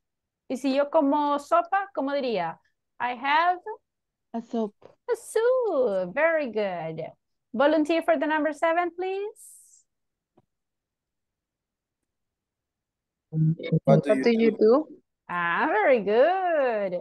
What do you do? Now, ojo con esta pregunta. El what do you do es exactamente lo mismo que preguntar what's your occupation. ¿Ok? So, en inglés decimos what's your occupation o también podemos decir what do you do. Y el what do you do no se traduce como ¿qué haces? Sino que más bien se traduce como ¿a qué te dedicas? ¿Ok? Así que be careful. Si yo les pregunto what do you do, es como que si les esté preguntando what's your occupation. Ahora, si yo les pregunto what do you do in the morning, ¿les sigo preguntando cuál es la occupation? ¿Sí o no? No. No, aquí ya cambió el significado. Aquí sí ya se traduce como ¿qué haces en la mañana? So, si les pregunto what do you do, what is the answer? Ajá. What do you do? ¿Cuál sería la respuesta? I am accountant. Very good. I am an accountant. ¿Qué más? I am a manager. Okay. And the last one, number 8. ¿Cuál era la question en la number 8? Where do live? Where did you live? Where do you Where live? do you live? Very good job. So, what is the answer? Where do you live? I live in San Miguel. San Salvador. Very good. I live in San Miguel. I live in San Salvador. ¿Qué más? Puedo decir, I live in Mexico. Are you from Mexico? Yes or no? No. No, right? So, easy or difficult, the listening practice? What do you think? Difficult. Difficult? Difficult. Difficult, okay. ¿Y los demás? 50-50. 50-50? Okay. Now, so far so good, everybody. Ahora, ya practicamos grammar, ya practicamos listening. ¿Qué nos toca practicar? What is it? Listen. Speaking. Speaking, yeah. Speaking Speaking practice. Okay, everybody. Necesito que ahorita escriban 4. ¿Cuántas? 4 information questions. Ahorita todas las information questions vamos a usar el subject you. ¿Ok? Ahorita no quiero que me utilicen ningún otro sujeto. Todas van a ser con you. Pero quiero que me utilicen diferentes double H words. Por ejemplo, pueden usar una pregunta puede ser con what, otra pregunta puede ser con when, otra con where y otra con who. ¿Ok? Tratemos de variar con las double H words. So, todas las preguntas deben seguir esta estructura. Double H word, auxiliary, y como el sujeto es you, todas van a ser con do you. Luego recuerden, necesito un verbo y luego el complement. For example, what do you study? English. ¿Ok? Tienen 2 minutos para escribir 4 information questions in your notebooks. Go ahead, escriban, inventen, ¿ok? Pueden utilizar cualquiera de los verbos que ya estudiamos, verbos de la daily routine, ¿ok? Recuerden, ahorita no vamos a usar el verbo to be porque vamos a utilizar el auxiliary, ¿ok? Go ahead. Necesito 4 information questions, everybody. Sigan la estructura. Double H word, auxiliary, subject, verb, complement. Eso es todo. Sigan la estructura, please. Tienen 2 minutos. Go ahead. Si tienen dudas, me avisan, please.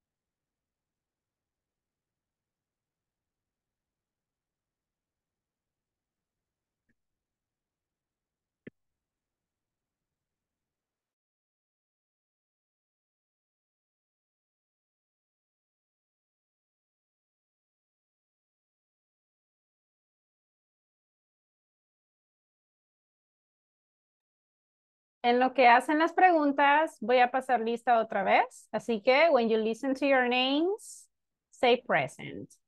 Adriana Ernestina Contreras. Present. Thank you. Andrea Mariana García. Claudia Noemí Cárcamo. Present. Thank you. Daniel Armando Rivera. Present. Thank you. Elmer Alexander Tejada. Oh, his listener, sorry. Elmer Antonio Hernández. Present. Thank you. Eric Alejandro Paul. Eric. Present. Okay, thank you. Jenny Raquel Figueroa. Present. Thank you. Jocelyn Geraldine Evangelista. Present. Thank you. José Antonio Gómez. Present. Thank you. José Gustavo Acevedo. Carla Melissa Martínez. Present. Thank you. Casey Hazel Cruz. Present. Thank you. Kevin Josué Martínez. Present, teacher. Thank you. Laura Raquel Navarrete. Present, teacher. Thank you. Mario Roberto Alfaro. Present. Thank you. Marvin Wilfredo Martínez.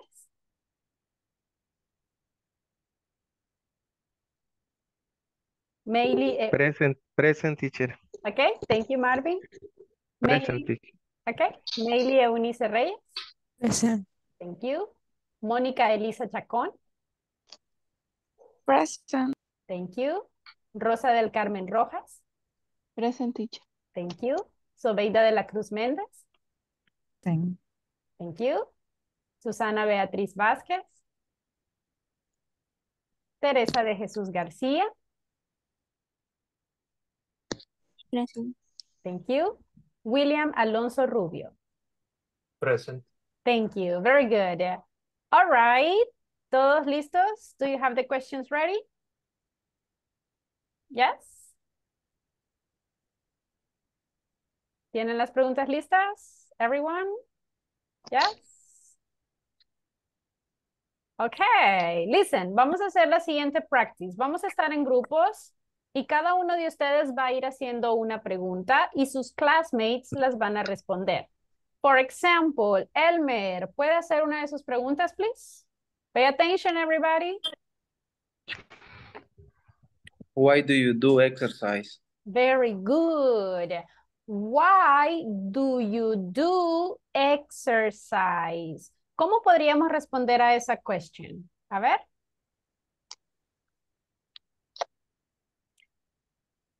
¿Qué significa why? ¿Por qué? Ah, very good. And exercise? ¿Qué significa? What do you do exercise? ¿Qué haces ejercicio? ¿Por qué haces ejercicio? Ok. ¿Cuál sería la respuesta? I do. La respuesta es la pregunta es ¿por qué? ¿Por qué haces ejercicio? Recuerden. Because. Ajá. Because. A ver. I'm strong. Very good, because I'm strong. ¿Qué más? ¿Otra respuesta? ¿Y qué pasa si yo no hago ejercicio? ¿Qué le diría? ¿Cómo digo yo no hago ejercicio? I don't. I don't. I don't do exercise. So, la idea es, su classmate hace la pregunta, ustedes la responden. Luego, la siguiente persona en el grupo, en este caso imaginémonos que Eric está en el mismo grupo, Eric hace una pregunta y el resto del grupo la responde. ¿Se entiende la practice, everybody? Yes. Yes? ¿Todos? Yes. Ok.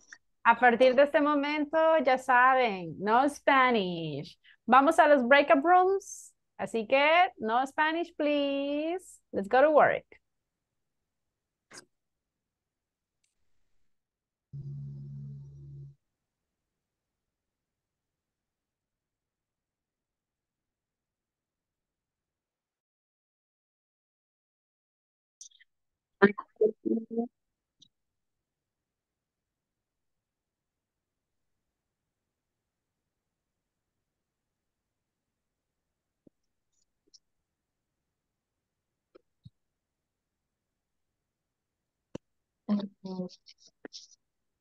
Okay. Hello, William.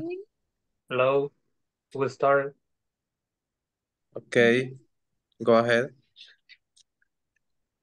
William, ask the first question. Okay.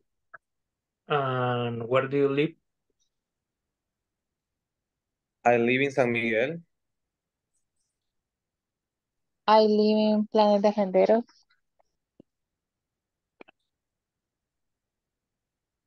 Okay. Carla, your turn. Mm, When do you do play soccer?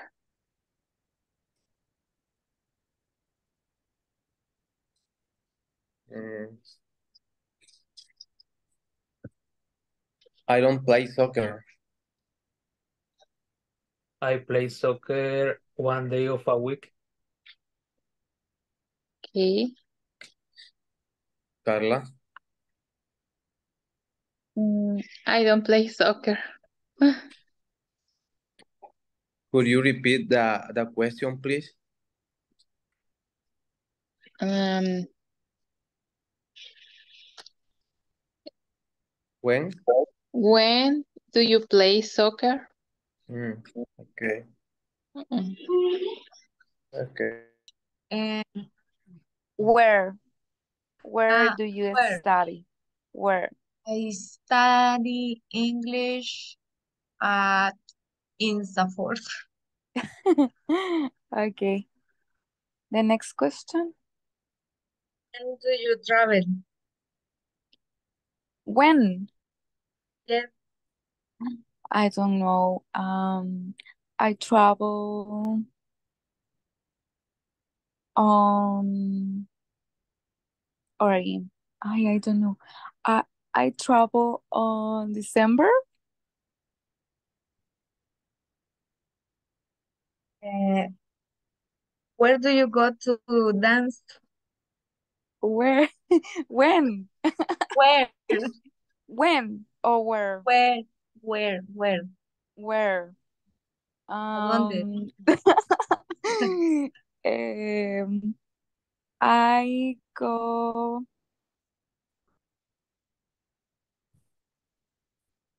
Teacher, and the question. Ajá. ¿Cuál sería la respuesta a what time do you go to work? Oh, what time? Yes. Oh, ¿a qué hora se va al trabajo? In that case, podemos responder con una hora específica. So you can say, I go to work at, y luego dicen la hora. For example, at 7, I go to work at 8, or I go to work at, I don't know, 10. Una hora específica. Okay? Very good. Okay, Teresa, Okay. right? Yes. Yes. Teresa, su nombre completo en Zoom, please. Es que no me aparece su nombre completo y si no, no le van a colocar los minutos porque no van a saber que era usted. Ok, please. Sí, teacher, lo acabo de cambiar como 3 veces y no sé por qué Really? no lo... Ok, let me see if I can help you with that.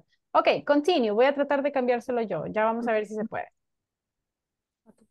Ok, teacher. Why study English? ¿Verdad? Why study English? Because a girl. Okay.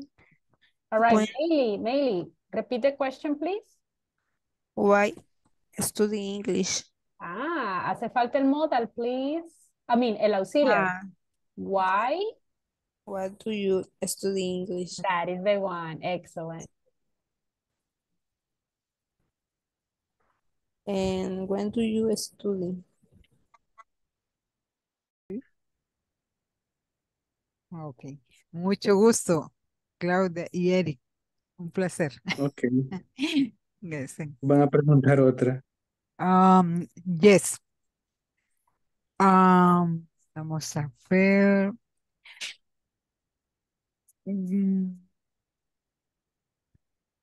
Wow, do you, Mr. No sé si lo estoy pronunciando bien. Wow, do you, Mr. Mr. Jenks. What do you, Mr. Jen? El que quiere preguntar. Que si usted es Mr. Jen. Ah, Creo que la no, dije I bien. don't. No, I don't. O Claudia, no. Pregunto yo No, una. Del no, color. I don't. No, I Ok, don't. pregunto yo una. Where do you go to vacation? Where do you uh, my vacation my vacation is no, ahorita no, no tengo, no sé cómo decir, no tengo hack, creo que es hasta o no sé cómo decir otro año. Otro year, creo que es verdad, hasta el otro año Ok. tengo vacaciones, sí. Sí, My vacation is the beach, playa. No. qué bien.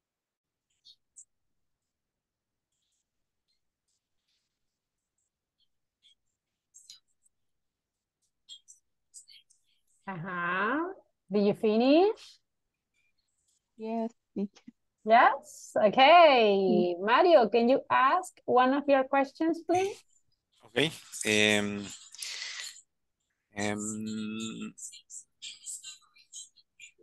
When is your birthday? Very good. Rosa, when is your birthday? It's in, yes, I'm sorry? it's February 8th. Okay. Rosa, ask one of your questions, please. When do you go to the home? Okay, Mario? I go home in the afternoon. Sounds good. Okay, very good, guys. Vamos a regresar al salón principal, okay? Let's go back. Very good.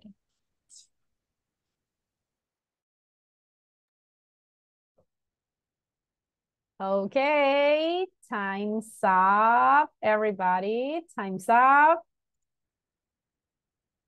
All right, all right. How was the practice? Let's see. So funny. Funny, okay. ¿Los demás? How was the practice? Easy or difficult? Difficult. Difficult. Ok, ¿qué sintieron más difícil? ¿Entender la pregunta de su compañero o responderla? Responderla. Respuesta. Responderla. Ok. So, algo, chicos, que les voy a decir es, a veces nos cuesta responderla por la falta de vocabulario. All right? Sí entendemos la pregunta, pero nos quedamos así como, híjole, no sé cómo decir lo que quiero decir. Right? Así que, ¿qué vamos a hacer? Tenemos que ir practicando el vocabulary. All right? Por eso tienen que repasar las preguntas. Traten de recordar, ¿qué me preguntó mi classmate? Y vamos al diccionario y tratemos de ver cómo responderla. All right? Así que poquito a poco, ahorita vamos a ir, como les digo, yo no les pido perfección, right? Les pido que lo intenten, ¿ok? Hasta el momento escuché muy buenas preguntas. Solo recuerden, everybody, la estructura. Por ahí a veces se olvidaban del auxiliary y solo me decían, where you work. ¿Está correcta esa pregunta? Where you work? No. No. No. Where do you work? Exactly. Where do you work? Entonces hay que tener cuidado en no omitir el auxiliary. ¿Ok? ¿Preguntas hasta aquí, everybody? Any questions? Yo tengo una duda con I una have a pregunta. question. Yes, with Okay. Raquel. Go Ella ahead. me quería preguntar con quién había ido a comer Okay. o mi almuerzo, entonces no sabían cómo formularla. Ella tenía who do you go to eat? Okay. Who do you go to eat for the lunch or at lunch? Ok, de hecho, su pregunta está muy bien. Lo único que le hace falta es la palabra With. with. Entonces Okay. decimos, Okay. who do you go to To eat eat. with? Si la dejamos hasta aquí, estaría bien. Who do you go to Who do eat you go with eat? with? El with lo ponemos como al final. Eat with. Ahora, si Okay. queremos agregarle la palabra lunch, sería who do you go to eat lunch with? Pues, Pero la palabra with siempre la vamos a mandar al final. Siempre. ¿Ok? thank you. Very good. De hecho, es una muy buena pregunta. I like it. Very good job. Thanks, teacher. All right. Do you have any other question? Anyone else? No, pues. Ok. Unfortunately, ya no tenemos tiempo, así que vamos a quedar hasta acá. Como siempre, hay un winner. Y el winner de esta noche es Kevin. Kevin Josué, usted se queda. Los demás, everybody have a good night. Take care and see you tomorrow. Good night, good night, good Goodbye. night. Good night. Bye. Good night. Goodbye. See you tomorrow. Goodbye, teacher. Goodbye. See you tomorrow. Good night. Good night. See you tomorrow. Okay, Kevin, how are you? Very excited. Yeah, I imagine. It's Monday. Los lunes son difíciles. All right. No le voy a quitar mucho tiempo, no se preocupe. Esta pequeña reunión es solo para poder responder algunas preguntas que usted pueda tener, ya sean sobre la clase, sobre la plataforma o sobre el programa en general, o cualquier comentario, quejas o reclamos, right? Así que este es su momento, Kevin. No sé si tiene alguna duda. Mm, Pues la verdad creo que todo bien, la plataforma, la clase y todo, excelente. Solo que ahora particularmente me hicieron una llamada para confirmar si iba a continuar el curso, pero me dijeron eh, principiante a como principiante es segunda etapa o segundo ciclo, pero siempre a nivel principiante, fue lo que me contaron. Ah, ok. Para ver si va a completar. Lo que pasa es que eso suelen hacerlo tanto a mitad del curso como cuando el curso ya va a terminar, para desde ya irle reservando su cupo para el siguiente nivel. Entonces, ahorita están como sondeando quiénes van a seguir, all right? Y así desde ya irle reservando su cupo. Esto lo hacen para que el segundo nivel inicie lo más pronto posible. Si desde ya ustedes están confirmando que van a seguir, les reservan su cupo y desde ya empiezan a programar la fecha para cuando iniciaría el nivel 2. Esto para que ustedes no tengan que esperar mucho tiempo en que se abra el siguiente nivel y que haya siempre una continuidad. Ujú. Y los demás niveles los seguirá dando usted. No lo sé. La verdad, no nos dicen, siempre cuando el nivel se termina, no nos dicen cuál vamos a tener, o sea, nos avisan hasta que ya es como un día antes que el nivel va a iniciar, que nos dicen, mira, le vamos a dar tal nivel. Entonces, hasta el momento no sabría decirle si continuaría con ustedes. Ya. Ojalá sí, porque explica bastante bien, se entiende. Thank you. Well, me gustaría, la verdad es un buen grupo, así que es de esperar. Así que esperemos que sí.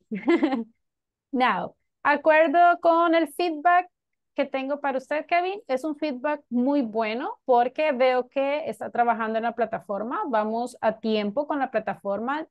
Ha cumplido la unidad número 2 y ya hizo el examen. Así que, good. Veo muy buenas notas, así que eso está muy bien. En cuanto a la asistencia, lo felicito porque veo que usted tiene una asistencia perfecta. Así que, good job. También lo veo participando mucho en clase, eso también me gusta. Así que espero que en lo que resta de este nivel usted siempre se mantenga de la misma forma. ¿Ok? Very good. Sería todo, teacher. No sé si Sería tiene, todo. ajá, no sé si tiene otra pregunta. ¿No? No, eso sería todo. Excellent. Ok, Kevin, nos quedamos hasta acá. Have a good night and see you tomorrow. Good night. Good night.